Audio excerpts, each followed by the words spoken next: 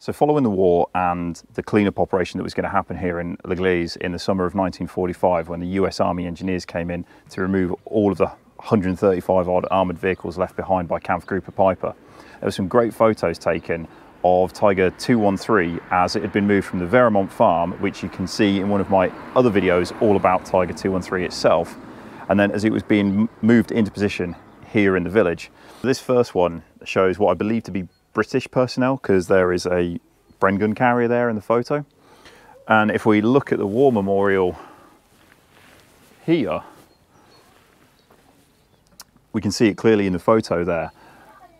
But when I was looking at marrying it up, it was clear that actually the memorial's probably been moved at some point, because the orientation of that house with the Tiger would have had the war memorial over in that corner. So it was, the Tiger was actually parked roughly where I'm standing right now. Oh, we can back this up. So you can see that there in the photo, but then we can prove that with this second image, because if we look here, you can see that building stood there, and okay, because of the heavy bombardment that this place suffered, it has been extensively remodeled. But you've got this building here on the left-hand side, which is this building here, and then that open path to the front. So it's clear that Tiger 213 was parked here before it was then moved on to its final resting place.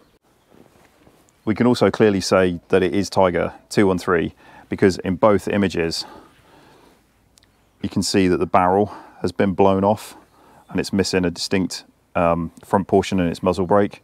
So it's clearly evident that this was Tiger 213 before it was moved into its final position.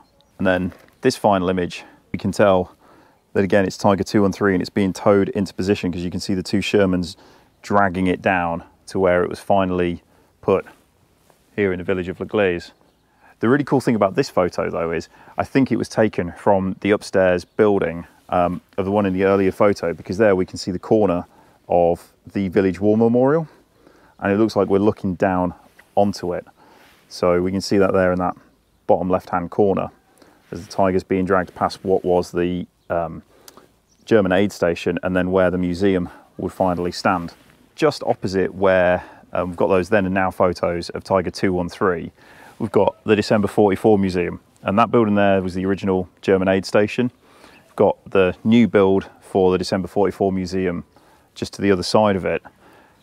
King Tiger 213 resting there on its plinth, and then if we come down here we've got the Maison Marechal, and it was this building here where a couple of photos were taken by the US after the village was finally liberated and it was being cleared up.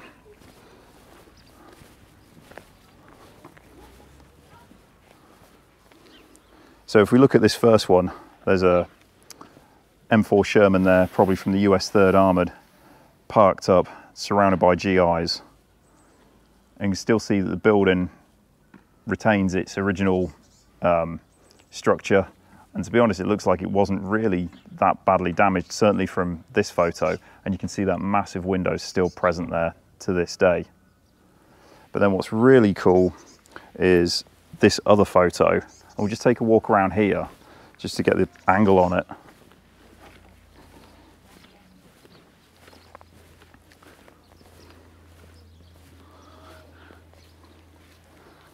So then this photo was taken from approximately here, and we can see the German ambulance there, as well as what looks like a Panther at the very back where the outbuilding is today. So this was one that I really wanted to find. We've come up the main street now in Gleize, and that way is the road to Stoumont. But here I've got this great photo of Panther 221, the 2nd Company, 1st Battalion of SS Panzer Regiment 1, and it was here in Gleize as part of Kampfgruppe Peiper. It's a really interesting photo. You can clearly see all the camouflage stuff that's, all the brush that's all over it. But there is a second photo of this tank of 221 and I cannot find it. I've tried to look at all the different perspectives here and I'm just wondering if the houses that were present were demolished as a result of the bombing after the and the artillery fire that was experienced here during the war, and then rebuilt in a completely different style.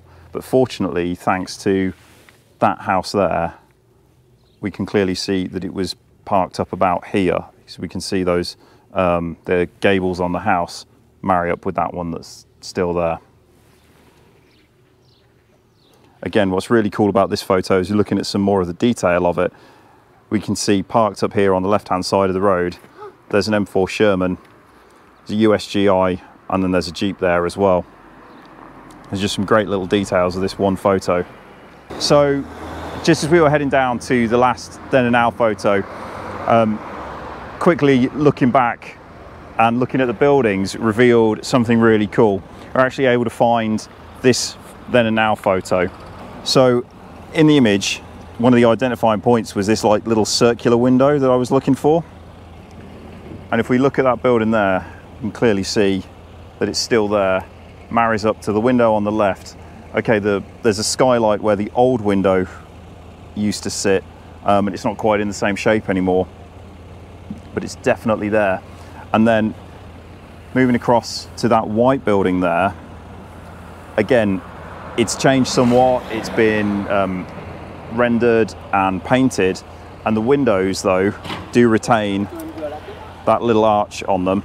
And then there's the square chimney about 1/3 of the way down the roof is clearly visible there. And also as well, behind this big green tractor, we can see the little tip of that building there, which I think must be that building there as well. It's not too clear with that tractor park there, but this is definitely the second location where this image was taken.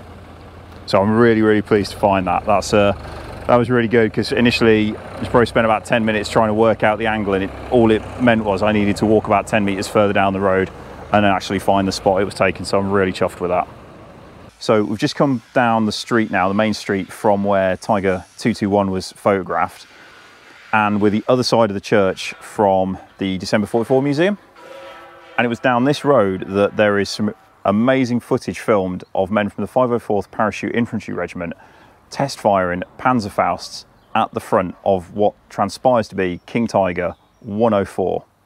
Tiger 104 was commanded by Oberscharführer Josef Franzel, and he formed part of the SS Schwere Panzerabteilung 501, or SS Heavy Tank Battalion 501, and was part of Kampfgruppe Peiper. And when they retreated from the village here, his tank was abandoned.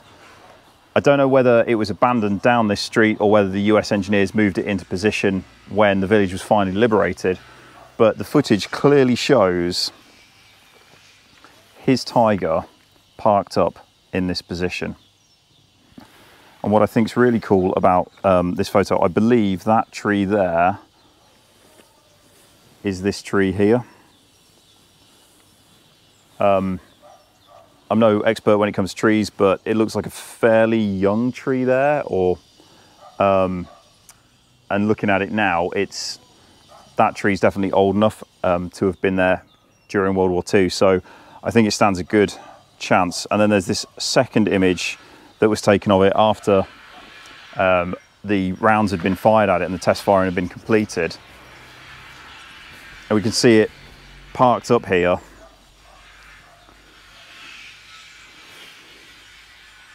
And you can see all the impact marks from the shaped charges that have hit the Gleize plate on the front and the turret on top. But that was definitely taken down here. The only thing that I think has changed, these walls on this left-hand side have been remodeled over the years. Telegraph poles have been moved, but other than that, it's still basically the same view.